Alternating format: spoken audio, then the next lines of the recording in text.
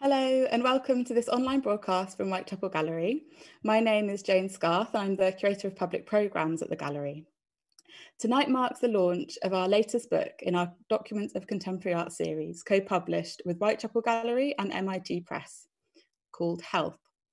I'm delighted that we're joined today by the book's editor, Bárbara Rodríguez Muñoz, who will be hosting the event and features today we're featuring a live conversation between Bárbara and artist and poet Khairani Barokka, alongside poetry readings from Pedro, Neves, Marques, and specially commissioned guided meditation by Patricia Domínguez.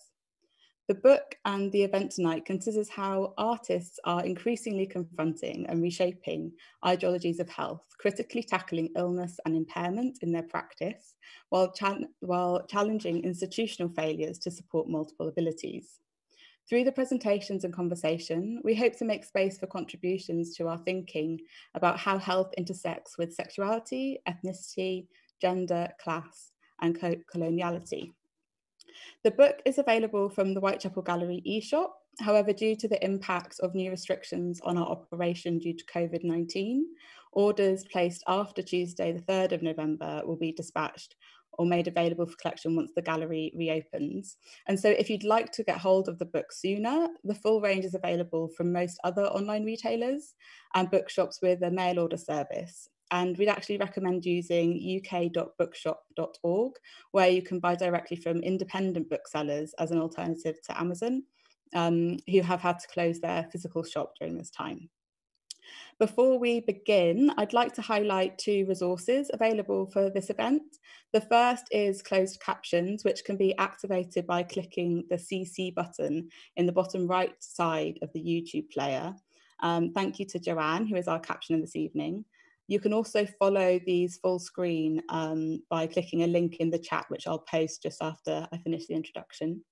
The second is to highlight the easy read guide, which has been prepared and is available on the event page. And that's something you can click through from the chat on YouTube now.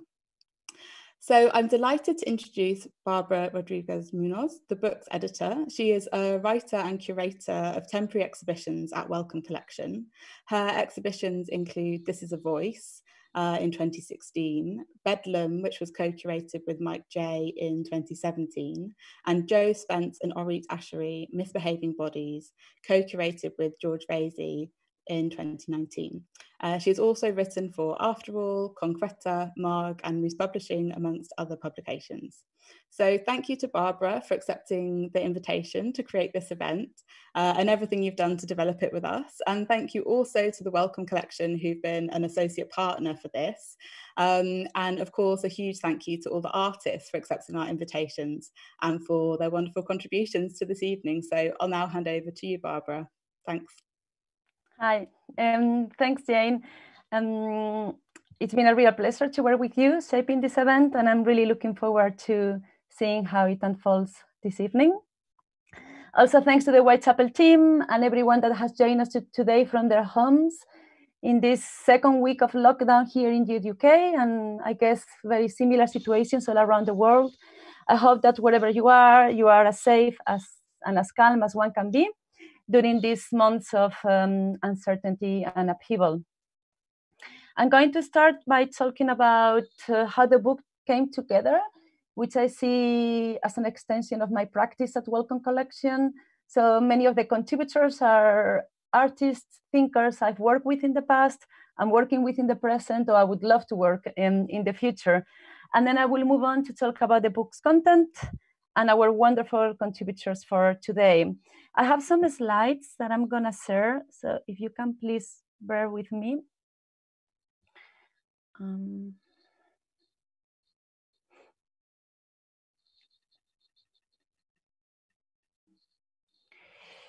Okay, so I've got some slides which I'm gonna describe as I go along for wider access and those that can access the video.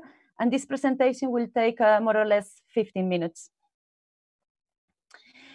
The first image we see on the slide is the book cover, and it's a still from Weed Killer by Patricia. The cover shows a thermal image of a face and the word health in blue. I find this thermal aesthetic very loaded. Thermal cameras are used in cancer imaging, but also for surveillance during pandemics. to filter out individuals in public spaces such as airports who are suspected of carrying the virus. Weed Killer is inspired by Catherine Lor's memoir, which relates their experiences of breast cancer and chemotherapy and the resulting effects on her body and relationship. Patricia describes it as a reflection of what it means to survive on one's own terms. I saw this complex and beautiful work in 2017 at a time where I felt there was a surge in the production, visibility, and analysis of contemporary artistic, but also literary practices that critically explore illness, impairment, and care. So the inspiration for the book is really these artists and writers. In the intro to the book, I talk about the turn to health in contemporary art. And this is something that I hope we can both unpack and problematize during this event. My main sources of research and talents and hopefully growth are often literary.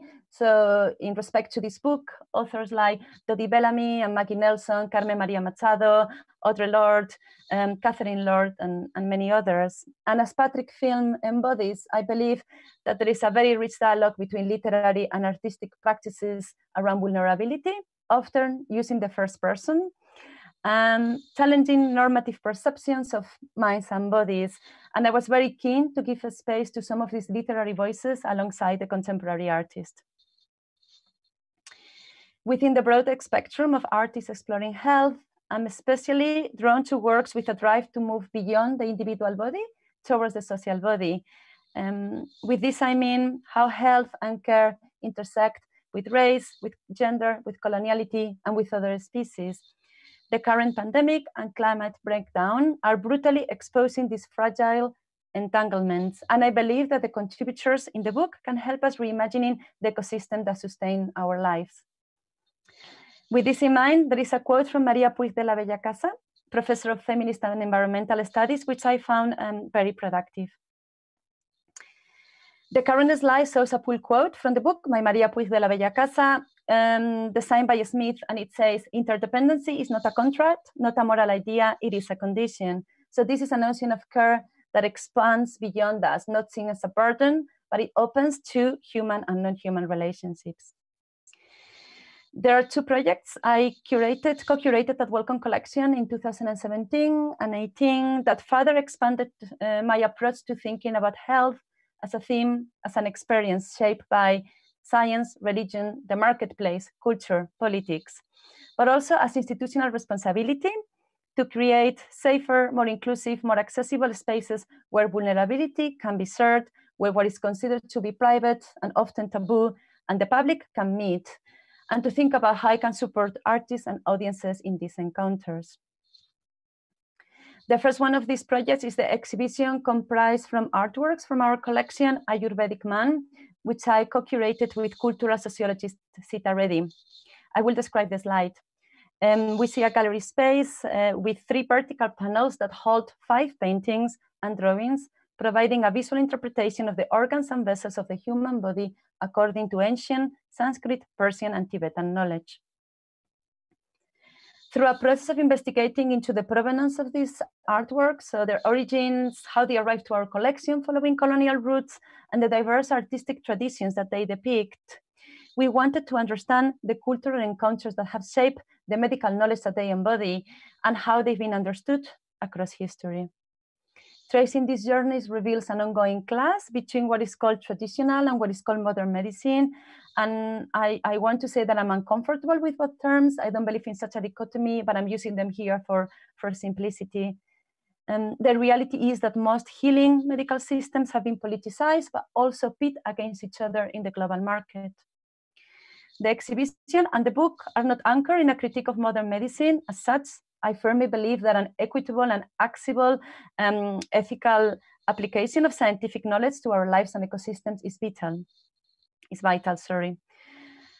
But both the book and the exhibition strongly criticize the colonial, patriarchal, corporate power that have historically established a hierarchy of medicine's agendas and priorities that has divided the healthy from the sick and that has created a dualism between the mind and the body.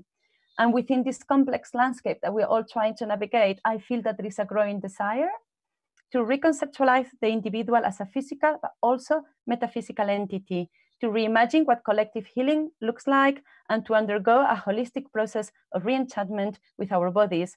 And many of the contributors to this book reflect on these desires. The second exhibition that provided some context and I guess a sense of relevance to this book was Misbehaving Bodies, which I co-curated with my colleague, George Bassi. And it was conceived as a dialogue between the practices of Joe Spence and Orit Assery, focusing on the representation of chronic illness and dying. I will describe the slide. We see a gallery space with a photograph of Joe Spence with a swimming costume floating on water, and two tent-like cocoon spaces defined by pink tie-dye fabric, which accommodate monitors playing Orit Assery's films. There are also two giant teddy bears with very long arms, which double up as comfy seating, and where we happily witness some members of our public having a nap during the exhibition. And I think they really reflect on the sense of joy, humor, and worth that is characteristic of the works of both Assery and Spence. The exhibition starting point was the acquisition by Wellcome Collection of some of the prints by Joe Spence, and I'm sure that many of you are familiar with her work. She was a British photographer, cultural worker, and artist who used her lived experience of illness to challenge conventional representations of what are considered to be perfect normative lives. The prints we acquired document her breast cancer diagnosis and treatment, her feelings of being infantilized by the doctors, her refusal to become a victim. And this approach was heavily influenced by writer Susan Sontag's critique of the use of metaphoric language, so terms like invasion and battle used in medical settings, again highlighting the ongoing dialogue between art and literature. Both Sontag's essay, Illness as a Metaphor, and Joe Spence, The Picture of Health text are included in the book.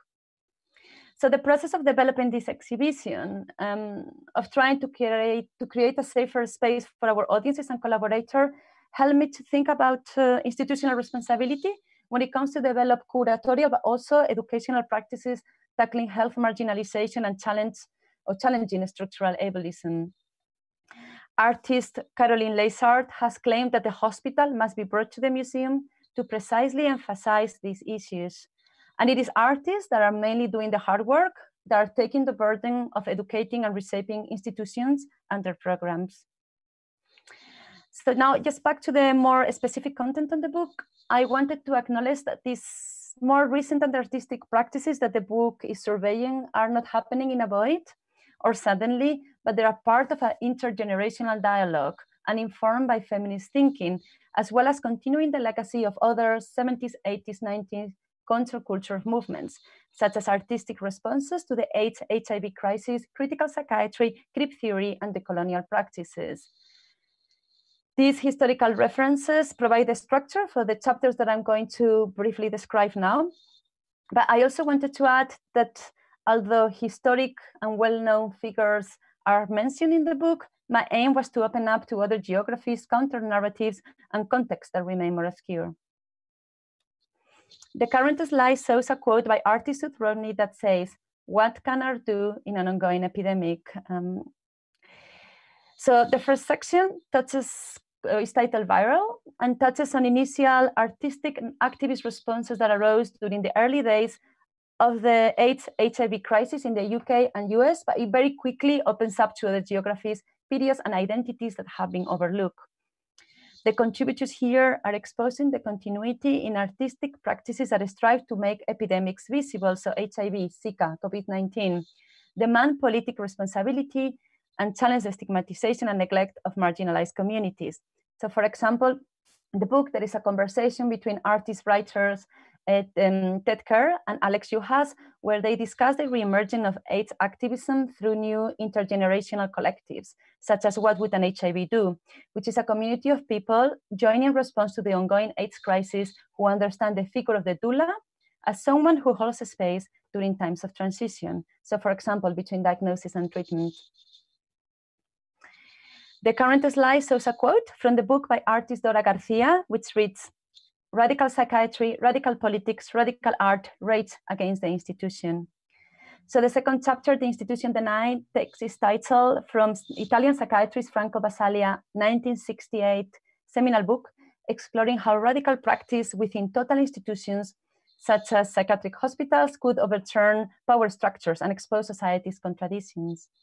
Artists, thinkers, and curators are increasingly imagining alternative spaces for care and conviviality. However, the book also questions their legacy and sustainability and the potential shortfall of art practices to meaningfully reach diverse communities.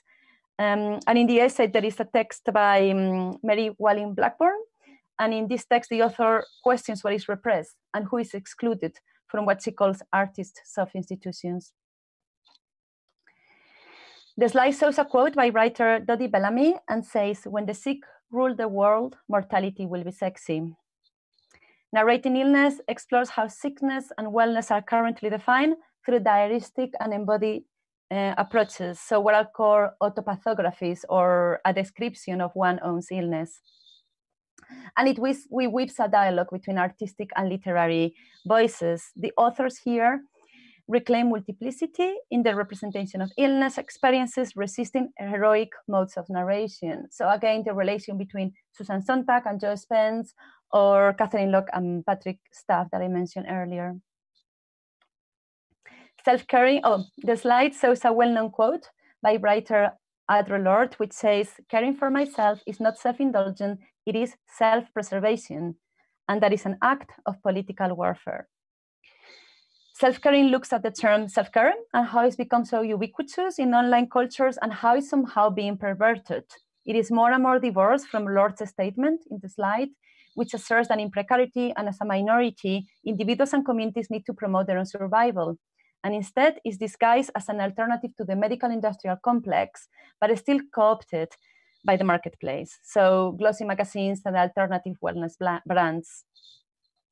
As part of this critique in the Sick Woman Theory, a text I see as very much the core of this book, artist and writer Johanna Hefda talks about a radical kinship, an interdependent sociality, a politics of care. The slide shows a quote from artist Caroline Leyssard, which says, "Disability is structurally reinforced by ableism." So this chapter on creeping interrogates the impact of creep theories in artistic production and exhibition making. And as I mentioned earlier, this chapter contextualizes current shifts in the institutional treatment of disability to one driven by disabled artists, academics, and activists who are changing the ethics of representation.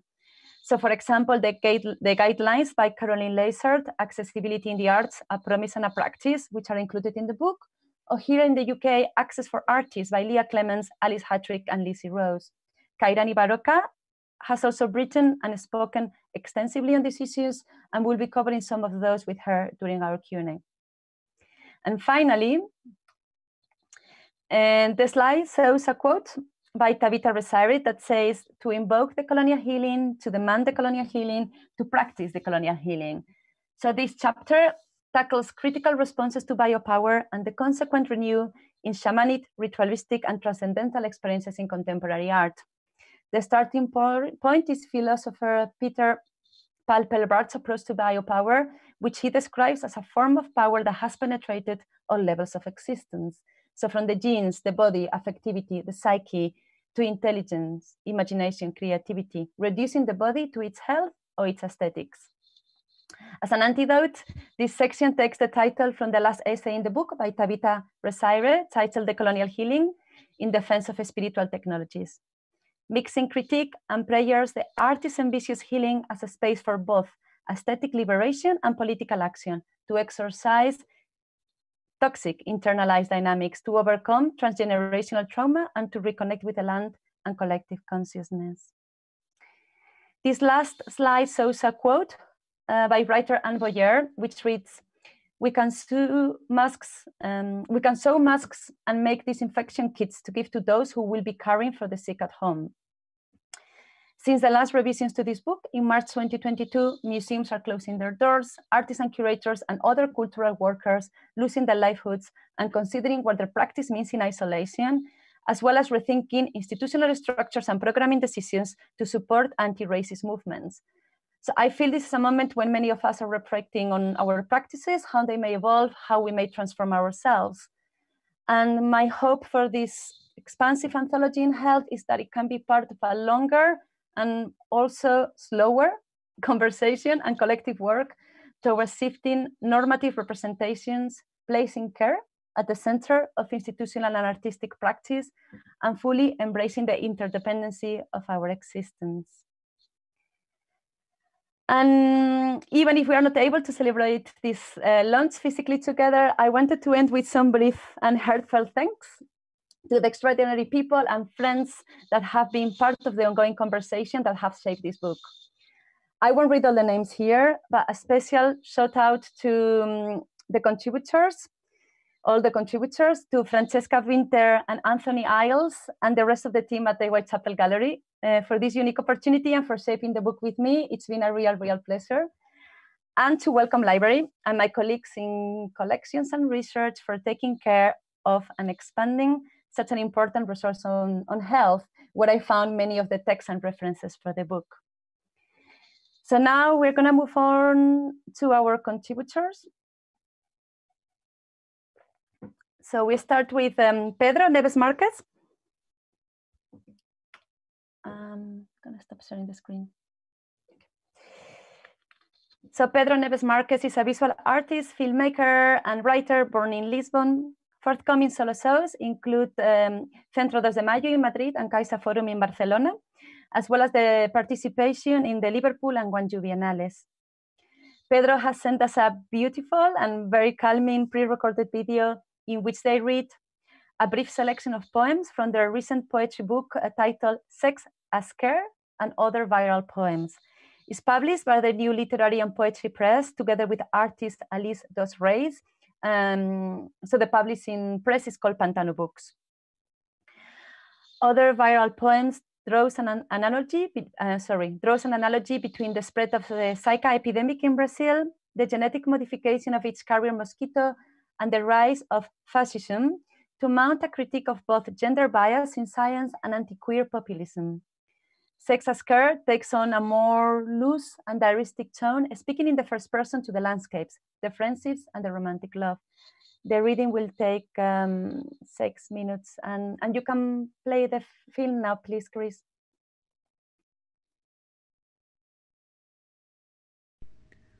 Hi, this is Pedro Neves Marques.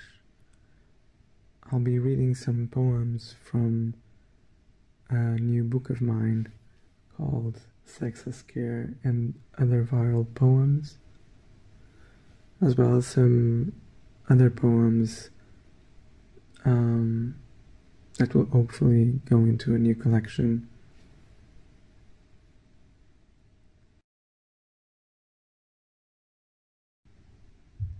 So the eyelid prickle. So the eyelid prickle into mania. I got 2 lazy eye globes. Now alone I persist in this world. Diana with her infection on the operation table. Then the waters broke. The blade on the aluminum cut ties between the left and right ventricle. 4 a.m. sweat and trenches made of sheets. We can go so soon. Smallest details. We'll call the acupuncturist tomorrow. We'll explain the prickling and fathomable to the naked eye. Spend a lifetime thinking your rising is Virgo, when all the while it was Aries. But how much can an hour and the planet change you? Diana had a lover. Now she can have many in her 12th floor apartment. A tea too many leads her to the bathroom. Too much taine in the bladder. It takes years for consequences to settle. I stay and watch the charred and the linen eye. The beast from the east. After a week, the snow has finally melted.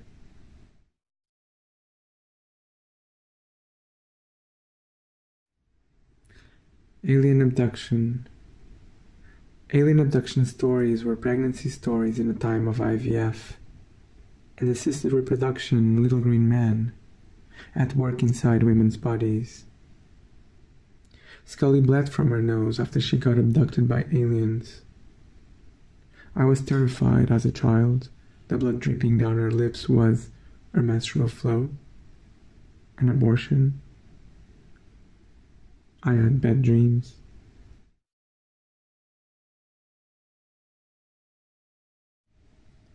So early, the definition of life. Differentiation in womb, the choice is made in advance. Gender is nothing but a lump in rubber gloves and ultrasound gel.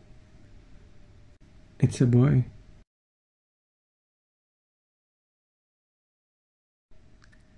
The babies, the babies, the babies. The babies, the babies, the babies.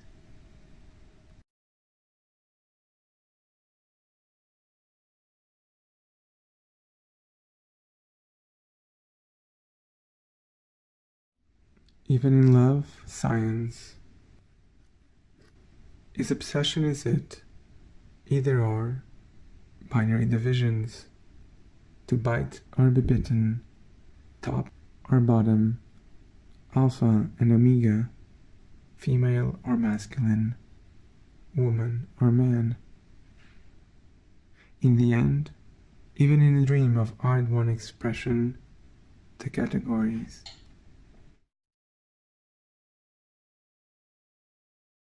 Immunology. It goes out dressed up in a mosquito net, gloves with no fingers, manipulating machines of retrieval. Specimens he believes were once normal, believes he can make the world safe. Boots underneath the mesh, a military pattern, mimicking the nature he is paranoid about. Love beyond binaries. Thinks he will protect her. Head covered, barely breathes. Leaves a mosquito trap in the wild, then gaslights her for questioning it. The trap.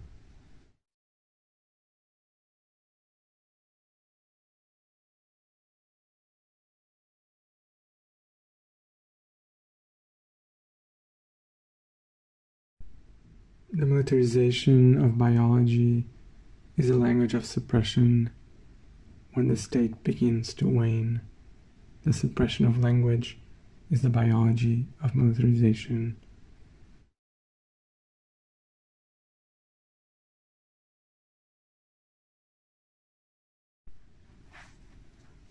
Bacteria in love. Her fingernail readies to fall from her annular finger. As it will not regrow, her flesh is for now vulnerable.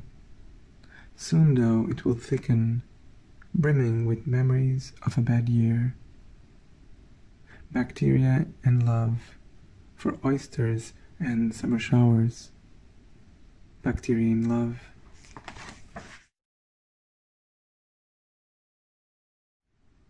Memory.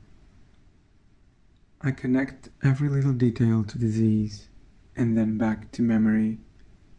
Every day like the days I recall the flood of feelings, feeling sickly, and the days before I felt sick, before I was an I becomes you, and never lets go.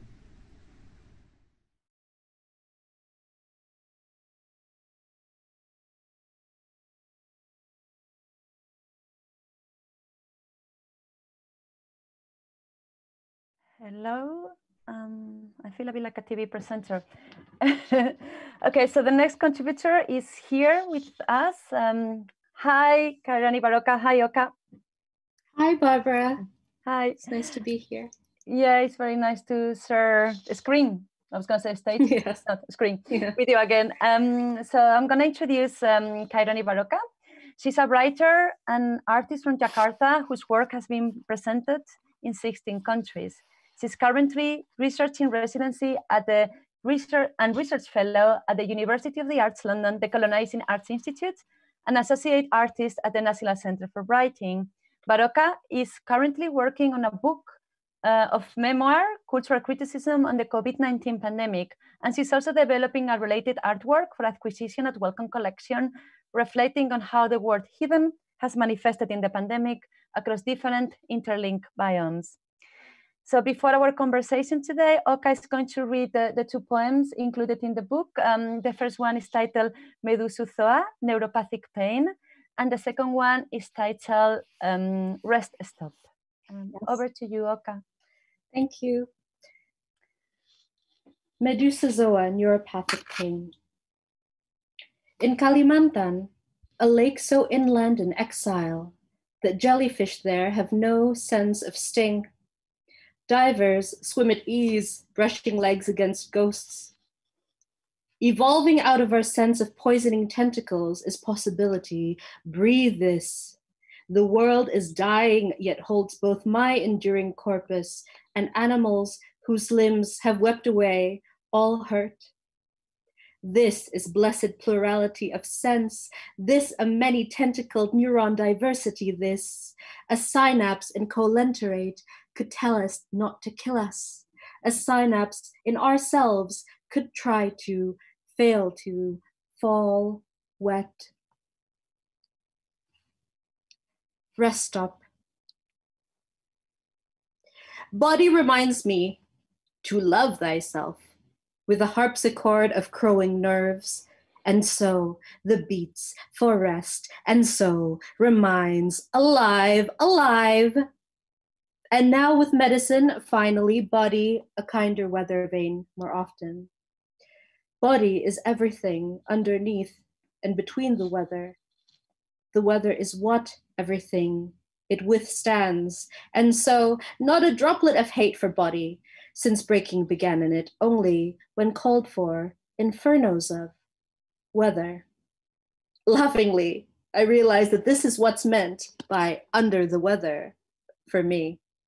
By weathering, pain, imprint of and on unique body mind, crackles, stutters within.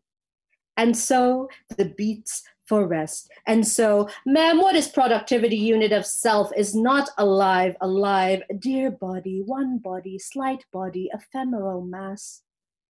I hum not to weather, to rush of lost seeking, to able assumption spoon-fed to the mob, time-ticking markets of stock at the altar of rainforest used as pawns. This is not the song. To body goes humming, goes all the hum. Thank you.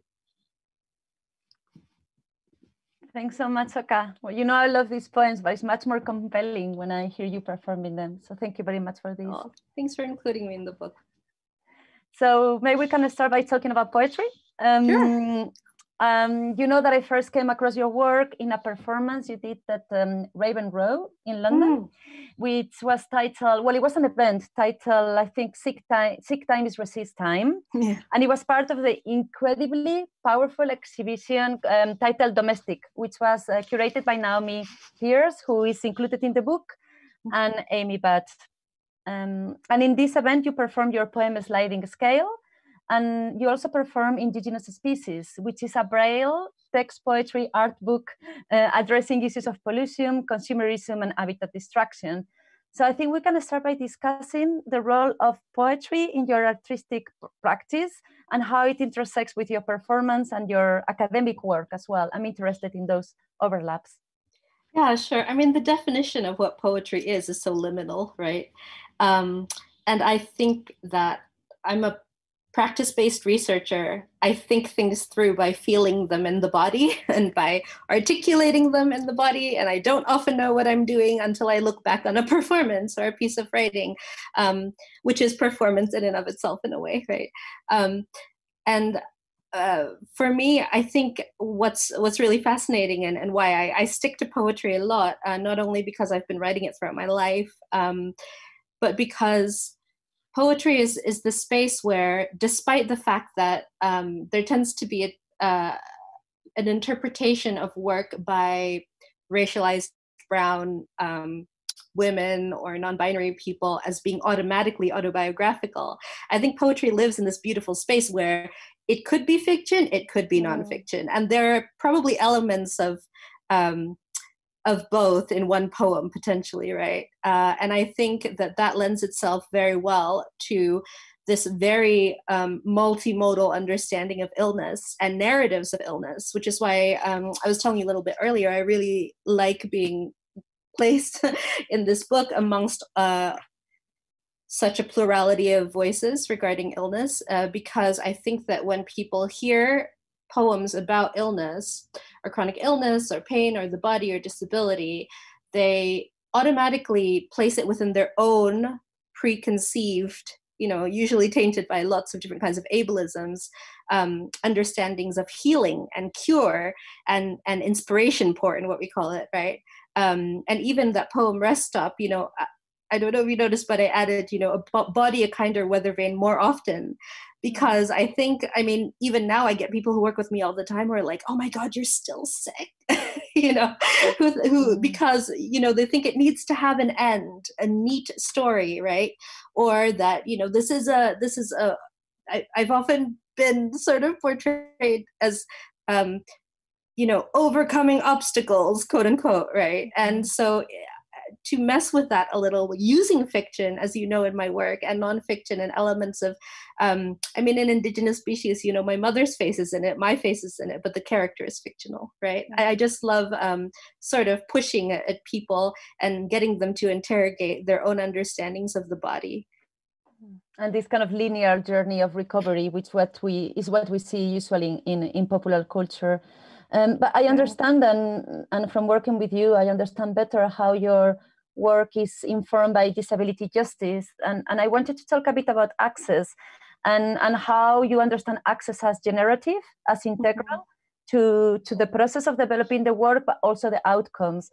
Of course, Indigenous Species is a Braille text poetry book, but also perhaps I thought we could talk about your performance/installation at SALT in Basel as an example of this approach to generative access. Yeah, sure. So Indigenous Species, which came out in 2016 with Tilted Access Press, is an artwork and a poem at the same time with many different lives, right? It began as a commissioned spoken word poetry piece for a festival in Melbourne in 2013. And then because I was already thinking in terms of access as generative and disability justice, I always thought, you know what, I would really love for this to be accessible to people who are hard of hearing and or deaf. So I made it into an illustrated book with fake Braille on every left-hand side of the page. And I asked that it be marketed as a sighted version to show us, even though I can't see very well at all without glasses or contacts, these access aids are not stigmatized, right? They're not stigmatized as much as when I use a cane or a wheelchair, right? Like it's so interesting how passing works when you're disabled and use different kinds of access aids. So then it became, a tactile thing, a book, but I understand that, we have two different accessible ebook versions of that book as well, which is great because then it lives on as another kind of voice for people who use screen readers. So to think of a poem as always being, and an artwork as always being accessible in various kinds of ways, in terms of self-description, I'm glad that you self-described that you described the slides. If I'm describing myself now, for instance, I think an approach that a lot of museums and galleries might take is, a woman with glasses and red lipstick and a long dangly earring and a white and black patterned dress, with long hair tied back, is speaking in front of two paintings. But there are other ways to describe objects and things. And you could say, for instance, you could tell different stories. You could play with access and audio description as an artwork in and of itself, which is what a lot of disabled artists, including myself, are currently doing. So with the SALT's Basel exhibition that you mentioned, that was a performance installation called Selected Annas, part of my Anna Infinite series. And in it, on opening night, so I had these 3 large-scale digital multimedia collage installations. Yes, prints, but then also there is also some other media going on attached to them. And instead of having, the usual, let's say, put on headphones and when you walk by them, it's described in a very sort of rote a positivist, rational, enlightenment way. You know, my performance on opening night, in which, by the way, I asked everybody to lie down on carpets because, as you know, for all of my performances, I want people like myself to feel comfortable. So I always insist that there be beanbags or rugs or things where people can lie down. So I performed, and in my performance, you know, I'm acting as various different Indonesian heritage characters who are femme throughout history, but then they're also describing these three works. And as soon as the performance ended, then the audio of my performance was looped around the gallery for the duration of the exhibition. So people walk into the gallery and they didn't necessarily know that they were experiencing audio description, but it was audio description. It was embedded in the artwork. And that's what I'm interested in, is sort of, I think it's very strange how access seems to be like an add-on for a lot of institutions. And so highlighted, no? Yes. When really, you know, that's a choice. That is an artistic choice to do audio descriptions a certain way, to do self-descriptions a certain way, to caption a certain way. But it's changing a lot. I remember having to have very hard conversations to persuade artists to subtitle their work for presentation in galleries. And now most artists will agree with that. So it's changing. I think it's changing quickly. I mean, I know it was something different, but it's changing quickly. No, I agree with you. I remember when I first arrived in the UK 2015, the series that would eventually become Anna Infinite, I described it to someone and they said, oh, but that's a fantasy. To have things be that accessible. This is like a fantasy. Yeah. And they changed their tune very quickly in those 5 years, because I think of this momentum of disability justice activists and various kinds of, I'm also interested in decolonial healing, which you mentioned, and it's also in the book, and different kinds of disability justice that are rooted in biomes, that are rooted in localities, and how translation plays a part in that as well. Yeah, so this leads me to my next question, which let's see if this works. I'm also going to use the opportunity to answer somebody from our audience today. So I'm going to read the question on the chat and answer it, and then answer you, and then ask you a related question. I definitely feel like a TV presenter now. Okay, so the question is, how much do you recognize the intersectional applications of health? Noting this, as Audre Lorde primarily wrote her quote on self-care, and so much more for Black women, of course. So yeah, I thought this is something that makes sense to discuss here with you. I mean, from my point of view and for the book, my approach is to give a space to a diverse range of artists that are looking at health in intersection with race, with coloniality, with the environment, and with and with so many other kind of factors or identities. So one very good example of this is your work, Oka, and you talk about your approach to disability justice and how you center it as an anti-colonial practice. So I wonder what was the starting point for you for this approach, and I'm especially curious to find out how you kind of manifest in your work you're doing at the University of the Arts in London. Mm-hmm. Sure. So it began to manifest when I first identified as disabled. I was horribly ableist before I identified as disabled. You know, I was on the same sort of inspiration porn, I guess, train as a lot of people. And then I to be honest, I was disabled for long before I identified as disabled and became politically disabled, as some might say. And I think that, as I recently described to a few people, the issue is not that my body mind needs to change, but that my particular kind of body mind has not gotten adequate healthcare or, you know, other things because of various socio-historical political factors. You know, I'm a disabled migrant who does not get access to public funds here in the UK. That is a huge issue. There are a lot of people who have died because of that, you know, in the austerity government. It's a human rights, the UN called it a human rights disaster here in the UK with what's happened with austerity. And I think, you know, I write in my poetry, so, you know, Barbara, about, you know, like what led, because, you know, when your body changes so much, and again, I want to invoke disability justice activist from the States, Domínguez, her concept of access intimacy. I find that there's so much pressure to describe yourself. It's like, what's wrong with you? What's your disability? Like, how are you disabled? Describe it to me, tell me. And it's like, this is very private information. And I also kind of love using that term because it's like, I don't actually need to tell you anything, right? All I do need to tell you is that there's often an invasion of privacy. There's often a flouting of human rights. I've experienced extremely traumatic things that I should not have experienced because of factors like race and gender and nationality. I'm Indonesian, and ethnicity, and historical factors that are continuing. You know, my mother was just telling me, you know, when she was little in our home village of in West Sumatra, if people had, you know, felt distress or discomfort, they would pick plants from their yard, you know, and they were herbalists, right? They knew, okay, this concoction will make you feel better, or this, you know, will assist with this particular kind of body mind to thrive, right? And I'm also have Javanese as well as being Minang, and in Javanese culture, you know, my colleague Slamet Amek Stohari wrote a book, Disability in Java, which says that, you know, before the advent of Western colonialist Dutch medicine and hospitals, disabled people were regarded as closer to God, as very holy and very closer to the mystic, and were really deified. And we have disabled gods,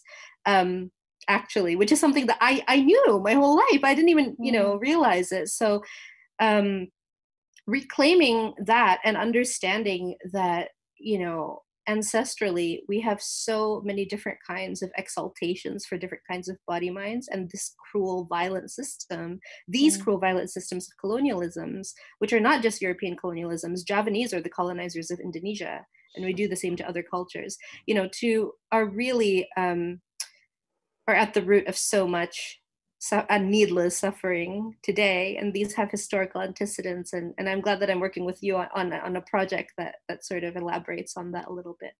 And it kind of like, it really kind of brutally manifested in the COVID-19 pandemic, and Jane is just telling us that we have 5 minutes, but I really wanted to ask you about the article that you wrote in Art Monthly this summer, and then also the conversation that we share in the Paul Mellon Center, where you poignantly highlighted how the pandemic has dramatically exposed ableism in the art world.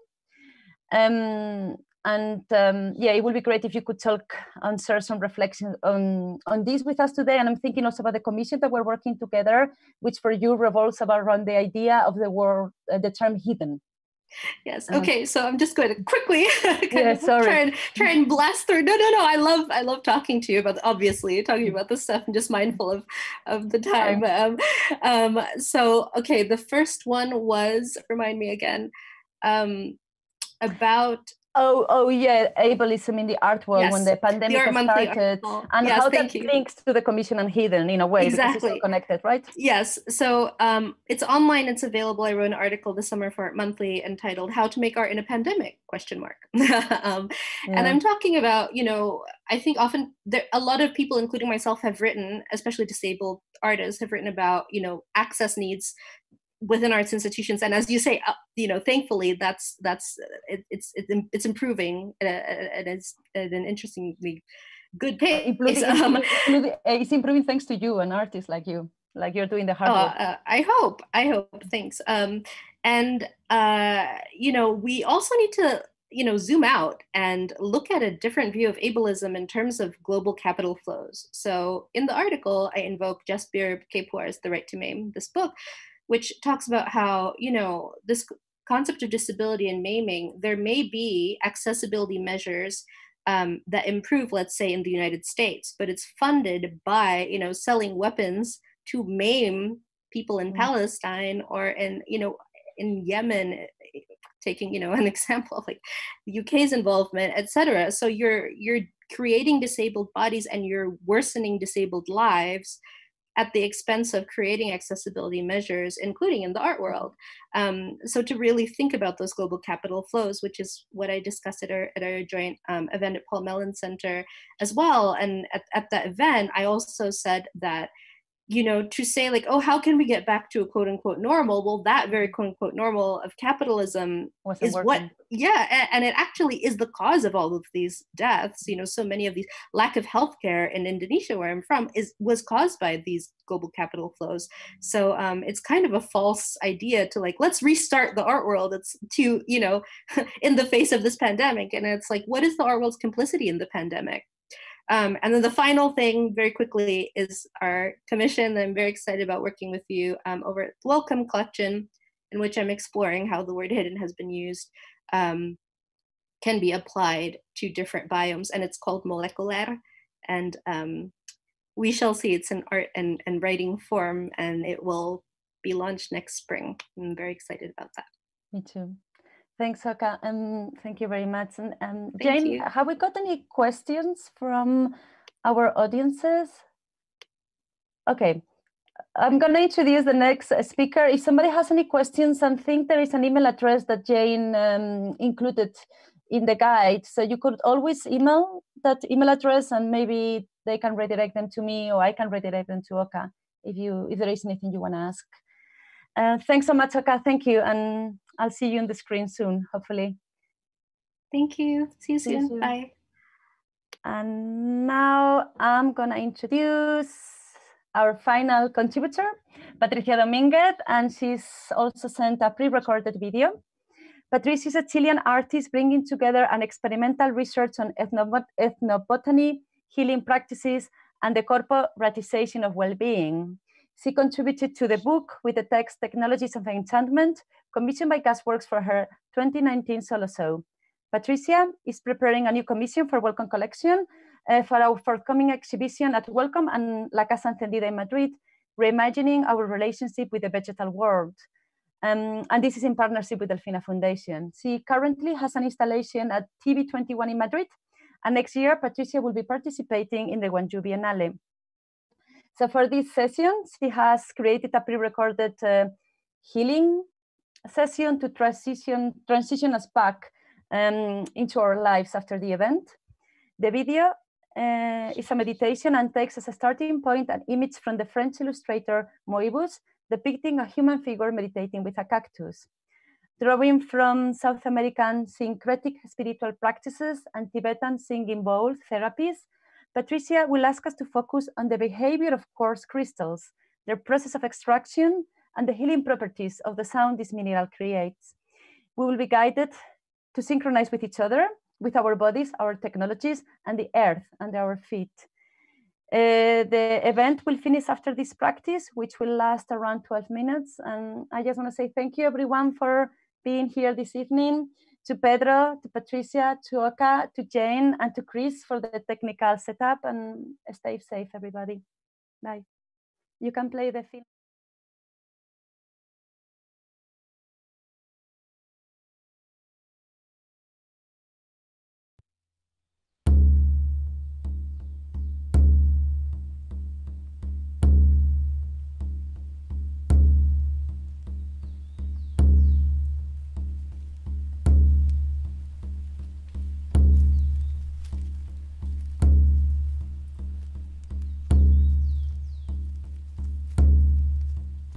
Breathe.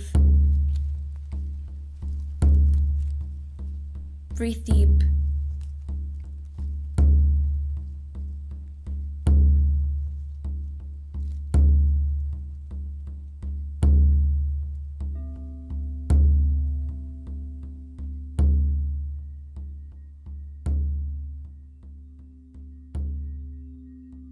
Bring your attention to the vertical axis that connects the base of your spine to your feet and your crown. You will notice that you're inside a bubble, within your field of consciousness. We perceive our energy field.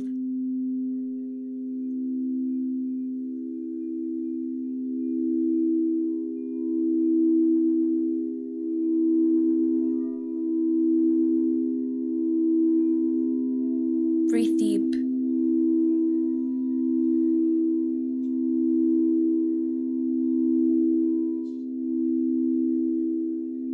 We are going to activate a line born from the closest plant, that at this moment you have in your surroundings, in your room, in your home or office, towards your mind.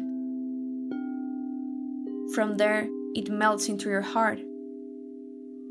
And from there, you deliver that line to your mobile. And from your mobile, it is received once again by the plant.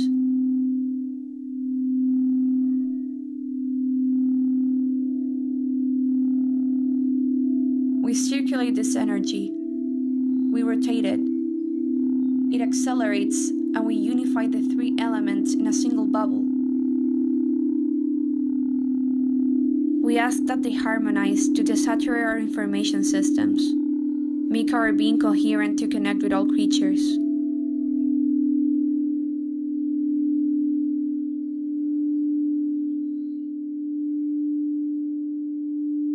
Breathe deep.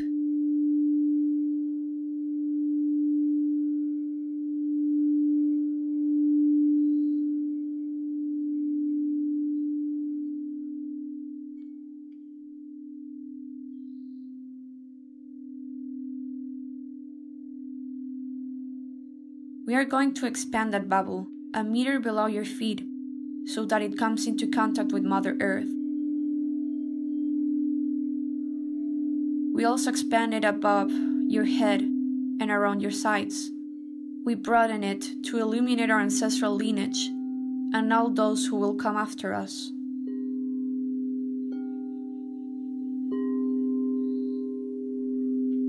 We are going to clean the dense energy that accumulates outside our bubbles.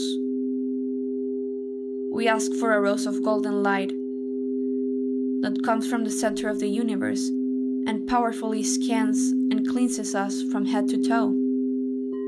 It goes down, turning and purifying, removing your fatigue, all tension, piercing you with its golden light.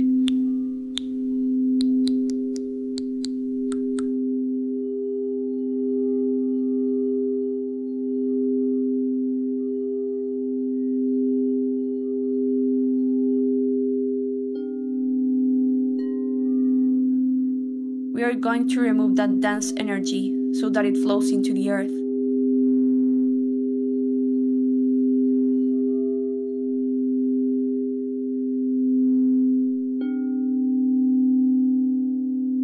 You can ask to release any tension that you feel in your body, mind, or heart.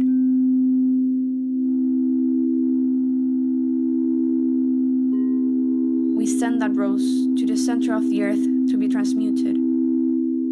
The earth feeds our densities on our bodies. It is the great recycler.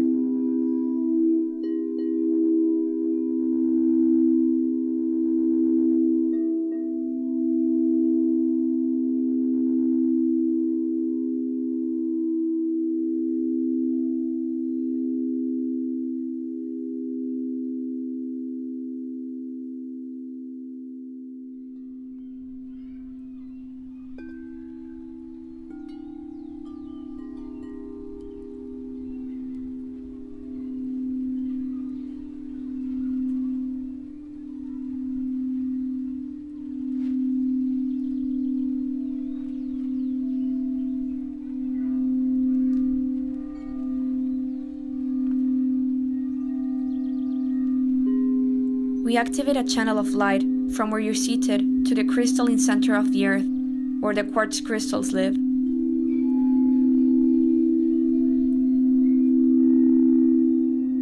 Go down to those quartz. Choose one. Anchor yourself to it. Connect to it. Simply connect.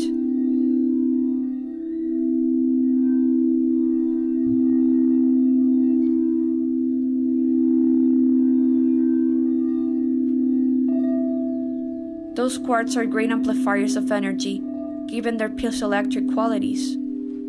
They are violently extracted to form part of the silicon chips for our mobiles and computers. From the bottom of the earth, they are transferred by people and machines to the center of those chips that accompany us day by day amplifying and retransmitting your information from your mobiles and computers.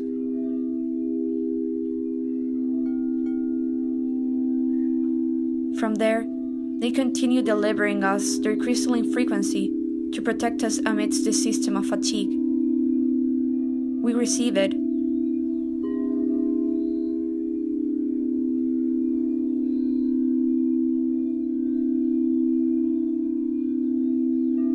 Raise the quartz energy to yourself. Allow its frequency to curse through you. We also send the crystalline energy to the hidden people following the extraction process of this quartz that is now housed in your computer and mobile. We fill in and smooth out the holes of the minds of the exploited lands.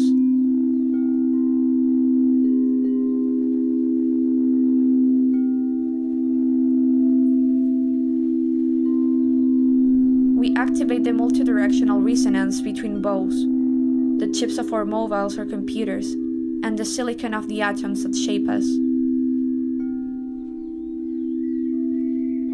We vibrate with the center of the earth, the center of our bodies, the center of our mobiles.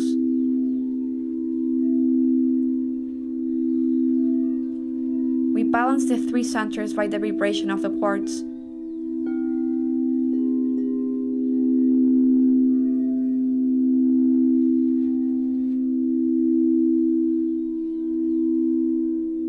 Let the intense and harmonic vibration of the quartz pass through the dissonant parts of your being.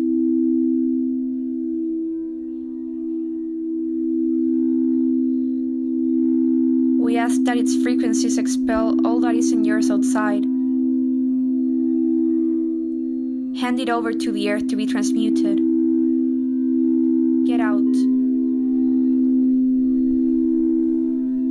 Expel the stress that you have, the tension, the recurring thoughts, the fear. Expel the old memories, the fatigue, the feeling of culture. Expel all the disharmony there is in your being. Throw it. Release.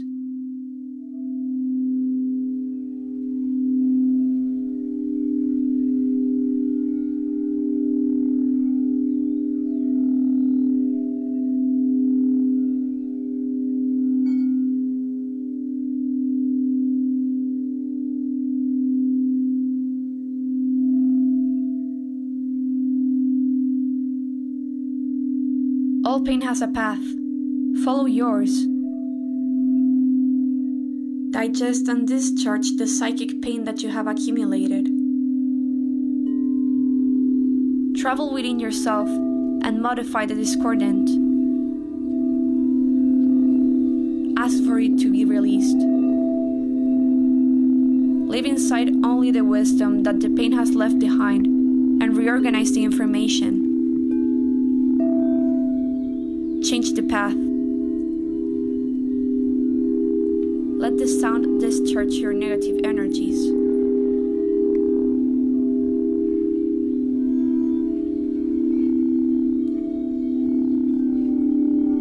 When you feel lighter, we will thank Gaia for eating and digesting this dense energy. And we will ask her in exchange to give us that digested, positive, nutritious energy that she has catalyzed.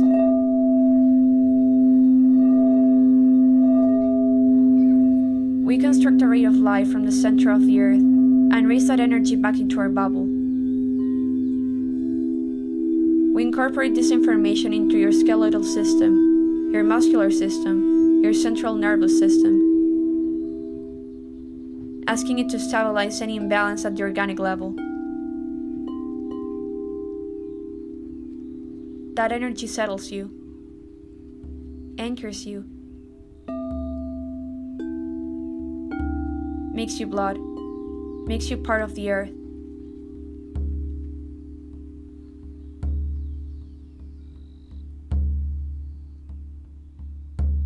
Slowly, we return here.